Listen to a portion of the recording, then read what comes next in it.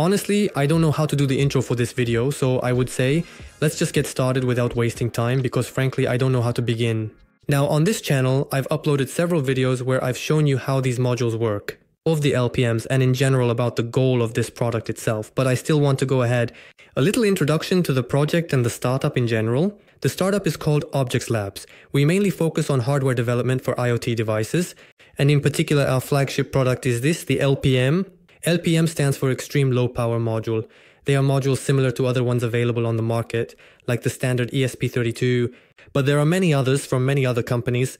This module was specifically created to develop IoT devices that are optimized in terms of energy efficiency and also in terms of protocols. In fact, these modules, especially the ones we produce, support several protocols to ensure that the IoT device we will build around them has maximum integration with other external devices. The main problem with IoT is the type of protocol you choose to use for interacting with other nodes, with other devices. So these LPMs are created specifically to make development easier for developers, to companies and not just them, actually also to students, anyone who wants to somehow develop their own smart device. And these modules are perfect for that because you just need to connect the sensors in some way. And basically, you already have a smart device in hand that is optimized both in terms of energy efficiency and protocols. And also, in terms of form factor, because as you can see, it's an extremely compact solution that obviously allows for the development of very compact battery-powered devices. Now, before we move on to the topic of this video, I want to take a moment. I want to show you the modules that are available on the market, meaning to achieve the same compatibility in terms of protocols. So, if we want to develop, for example, an IoT device, that needs to have more or less the same compatibility in terms of protocols. Like this module, you need to use two separate modules like these here to achieve the same number of protocols. So how do you notice this module that we developed? So, the LPM is definitely more compact compared to these other two solutions already available on the market that are currently being used. And you understand well that having a more compact and more energy efficient solution, it's definitely more interesting than using two modules, which obviously come from two different brands and can be subject to shortages. So the LPMs are the heart of IoT devices. In this video, we won't look at the other variants because there are even smaller variants, but we will mainly focus on how to produce these modules, how to manage production. Later, we will also look at the certifications. For now, I would like to focus only on production. I know that someone might say, why not have these modules produced directly by specialized companies like PCBWay? Absolutely, yes, you're right if you thought about that. But what's the idea? That we want to manage part of the production internally, especially for the first test batches. So we want to verify that the design is reliable. And then, if necessary, we will outsource mass production to PCBWay. Now, producing LPMs is extremely complicated. Simply put, guys, for this reason. Look, at the size of the components. Here, with this goal, I can't even focus for a moment. The components, but they are all the components. A2, A1, so smaller than a millimeter, many of them, especially the passives, the resistors, the capacitors, the inductors. So you understand that assembling by hand can be done, but only 2 or 3 pieces, and it takes a lot of time. The alternative, the only alternative really, is to use a pick-and-place machine, so a machine that automatically positions these components, and that's exactly what we'll do. I mean, I'll show you the result I got after several hours of calibration, so I won't show you the entire process, but I want you to understand how complicated it is and especially how miniaturized the design is. What I'm showing you. What you see now is a non-functioning LPM because I did some tests, but as you can still see some soldered components like capacitors and resistors, and they are extremely small. So you can indeed understand that testing this module is really extremely complex. Before we continue, I absolutely have to thank PCBWay, who supported the development of this project. Not just for the LPMs, but for all the projects you've seen on the channel. So if you're looking for a reliable printed circuit board manufacturer for your project, I recommend PCBWay. Also, I want to remind you that PCBWay, in addition to managing the production of printed circuit boards, can handle other types of processing, like CNC machining or 3D printing and much more. You'll find the link below in the description to place your first order. Thanks again to PCBWay for supporting this project, and now let's get back to the video. The production line is mainly made up of 3 elements. The first is the Stencil Machine, where the solder paste is applied to the printed circuit boards, so then we can solder the components on the printed circuit boards. Next is the pick-and-place machine, which is a Neoden, and this machine is specifically used to place the components. And finally, we have the industrial oven, which is used specifically for soldering. our boards. It's obvious that between one station and another, so between the stencing machine and the pick and place machine, and between the pick and place machine and the oven, I always do visual inspections with a digital microscope. Just to see if the components have been placed correctly, if they have been soldered properly. And of course also at the beginning, especially to see if the solder paste has been applied correctly on all the pads. For me, this production line is a huge step forward considering how I started. And yes, it took me a full 5 years to get to this point.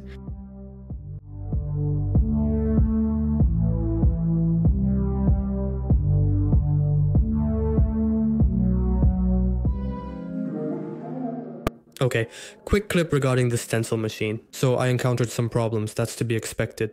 Initially I made some mistakes with the calibration.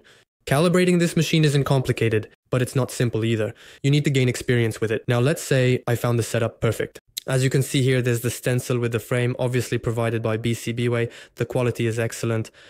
Forget about that, it's a messed up panel because as you can see, it's missing some parts. So basically it positions itself on these 4 anchoring points.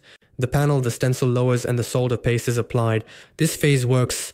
I didn't encounter any particular problems, but now there's an error regarding the components. 0201 pod 0201 stencil smaller than pod 0402 resistor. The pad 0201 is significantly smaller than the pad size. In itself, if you look at the 0402 component, which is a resistor, the stencil opening is identical to the size of the pad, unlike for the 0201 components. Testing designs on a small scale before mass production is very useful. It helps identify errors not visible on CAD because it allows you to go and identify a series of errors that on CAD you cannot see these imperfections of the design, why test is key.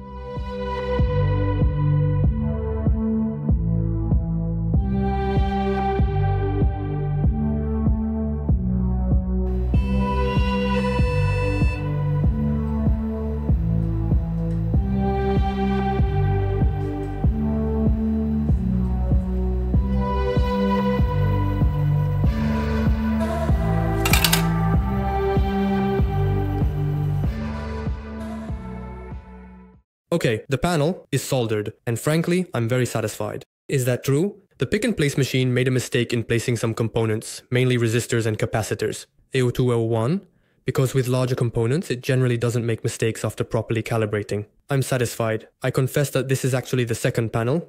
I've tested, and I've improved some things regarding the soldering. Basically, the PK press machine also made a mistake in placing an RTC for a moment.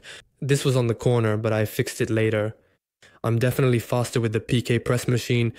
In assembling a panel, keep in mind that it used to take us about 10 hours. Because, as I said, they are components 0201, a panel made up of about 557 components. And many of these are resistors and capacitors. So, placing them one by one and making sure that they are all well secured to the PCB or at least properly positioned is complicated. Firmly attached to the PCB, or in any case, it's complicated to get them well positioned. It's very complicated, and so this machine, the Neoden, is definitely helping me a lot. As for everything else, so the oven and the stencil machine are currently working properly. I calibrated them successfully, so now I have to test all these units manually by hand. Then, in a future video, we'll see how to automate this process. But yes, we're there. One step forward for the LPM project. The most difficult part of producing these modules, in fact, isn't the assembly, but the testing, because unlike other boards or other types of products that always use larger components where you can even see soldering errors with the naked eye, here we have some components which are extremely small. So, just a slightly misplaced resistor or capacitor and the design doesn't work. I just want to show you these for a moment. These are modules that I disassembled because they had some issues. The components are extremely small. Now, finding errors in here is really complicated. These, in actual fact, are indeed the 17 modules you saw earlier, which have all been soldered, as you can see, with the tested shields to test them. Currently, I use this gadget here that I developed a little. These are flex pins, where you can insert the module in this position. So you insert the module like this into the socket, and then, through this serial bridge, I can perform all the necessary checks to do manual tests on these modules. It takes me about 20 minutes per module, so I need to automate this process. Now, we're going to do it. In the next videos, I will show you our progress in testing. Testing is complex with many tests involved. The universal test board for testing these modules and also other products that we are rolling out. You understand well that the testing phase is really complicated because there are so many things to test in a module like this. The GPO, check if the soldering has been done correctly. We need to check the entire radio section, verify the whole power part, so all the individual LDOs, the power latch, the RTC. We are going to test everything to ensure the highest possible quality standard for the product. You can understand that this part here absolutely needs to be automated because right now it acts as a bottleneck. Everything else constantly acts as a bottleneck because even though we have managed to automate, let's say, the first part related to the production of the LPM, and not just that. Now we need to resolve the entire final production part before packaging, which is the testing phase. And to do this, we have developed a testing machine, which is what you see on the screen. We have already finalized the design. It's based on a CM4, so through a Raspberry at least for now. The idea is to automate all these tests. So, simply put, the LPM is inserted into the socket and all the tests are automatically executed instead of me manually loading the firmware every time. I mean, that's what I'm doing right now. I know, it's crazy, but I had to solve other problems. I had to prioritize other things, but now it's time to automate. This part here is absolutely essential for being able to produce hundreds of modules every week. Objects. Please also visit objectslabs.com.